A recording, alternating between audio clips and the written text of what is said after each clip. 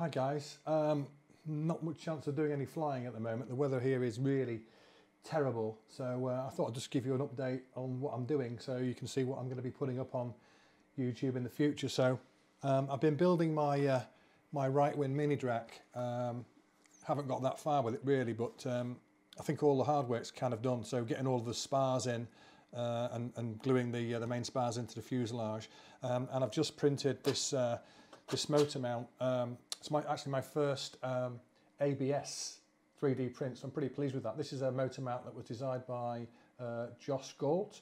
He kindly put it up on Thingiverse, and I've printed it, and it's specifically to mount this this badass 2814 1300 kV motor, which is just, well, it's just a piece of art really. So yeah, that fits into the back of the Mini Drak and just fits like a glove. He even had the forethought to print a channel to put the cables in, to keep the cables nice and neat, which I think is just incredible. So yeah, the Mini Drak is coming on nicely. I've to go with the badass motor, I decided that I wanted to try one of these Gecko 85 amp ESCs. Now that's huge. That's like that really is like a brick. This is actually the same manufacturer that makes the rebranded ESCs for Innovative Designs that produce the badass motor. So it's exactly the same ESC. I think it's called the Rebel or the Renegade in their lineup.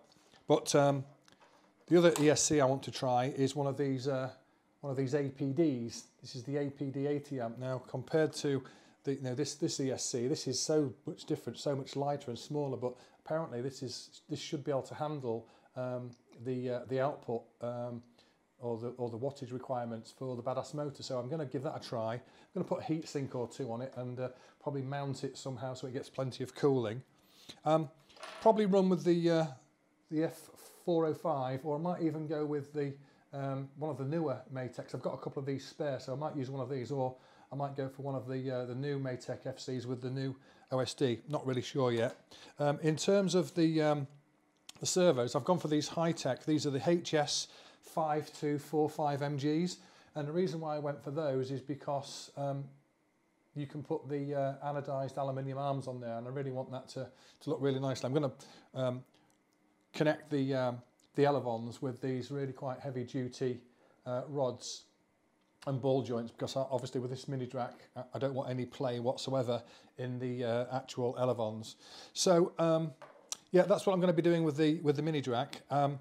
Now I'm obviously a bit nervous about flying a Mini Drak, even though I have flown a few 6S planes, thrown the AR900 6S and also my AR Pro 6S. So I've actually just bought the ZOHD, sorry, Dart XL version 2 to replace this old girl. She's had a few crashes. So what I thought I would do, as you can see what I'm doing here, is I'm designing a motor mount so I can put the badass motor on this Dart XL, and then I can test these two ESCs on 6S. So if it crashes, no big deal, because I'm building a new one anyway. I hope it doesn't crash because I really love this plane. But it'll give me a chance to try the powertrain. I've no idea how this fuselage and this design of plane is going to handle that 6S power.